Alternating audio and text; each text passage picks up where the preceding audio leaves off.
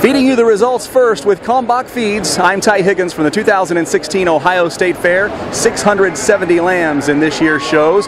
Paige Pence got reserve champion market lamb. Congratulations. Thank you. You hail from Clark County in New Carlisle, and we saw you here last year, but it was with a different animal. It was my grand champion goat in 2015. Believe it or not, this year she has the reserve grand champion goat as well, and now the reserve grand champion lamb. That's quite an accomplishment. Yes, I'm very proud of it.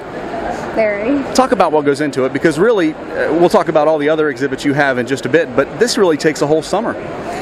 Definitely a lot of hard work, because we had to treadmill and run them every single day, and had to wake up early and go to bed every night, or late every night, because that's how hard we had to work.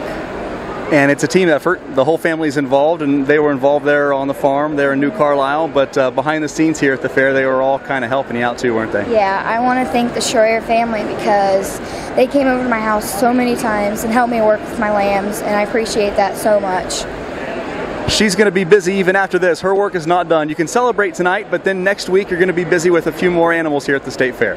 I've got a few pigs and my first year taking a steer, so that'll be exciting too. It's going to be nice to get back to school and relax a little bit, huh? No. Paige Pence from New Carlisle, that's Clark County, the reserve champion market lamb here at the 2016 Ohio State Fair. She'll be in the Sale of Champions a week from Sunday. Feeding you the results first with Kalmbach Feeds, I'm Ty Higgins for the Ohio AgNet.